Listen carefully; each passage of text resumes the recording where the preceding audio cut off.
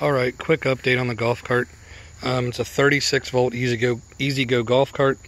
5 months ago I converted it from 6 volt batteries to only 3 12 volt deep cycle batteries, not golf cart batteries, and it's doing great. I bought these batteries at Walmart for 75 bucks a piece.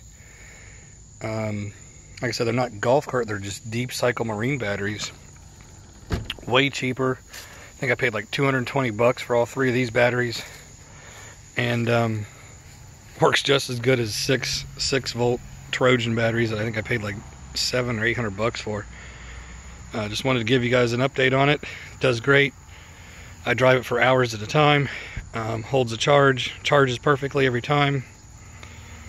My recommendation: don't spend the money on the golf cart batteries. Buy the deep cycle batteries.